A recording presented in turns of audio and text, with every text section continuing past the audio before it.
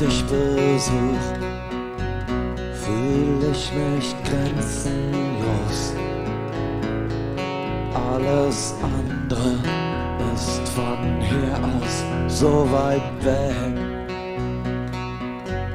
Ich mag die Ruhe hier zwischen all den Bäumen,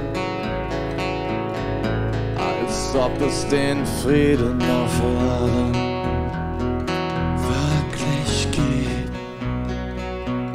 Es ist ein schöner Weg, der unauffällig zu dir führt.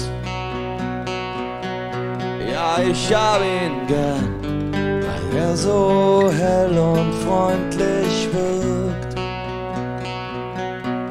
Ich habe Blumen mit, weiß nicht, ob du sie magst. Damals hättest du dich wahrscheinlich sehr gefreut,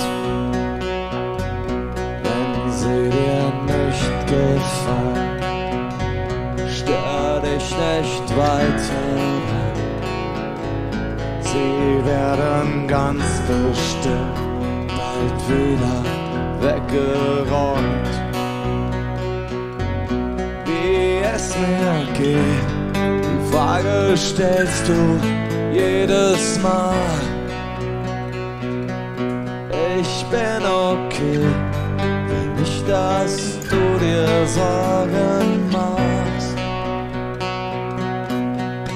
Und so rede ich mit dir wie immer, so als ob es wie früher wär, so als hätten wir jede Menge Zeit.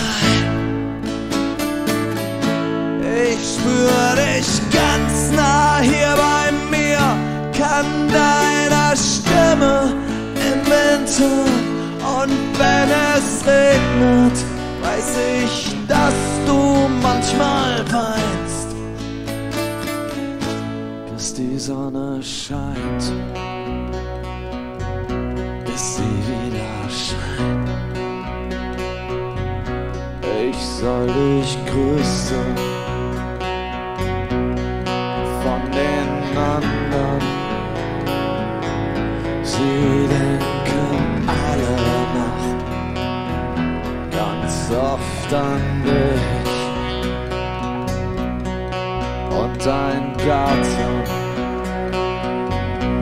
Es geht ihm wirklich gut, obwohl man merkt, dass du ihm doch sehr fehlst.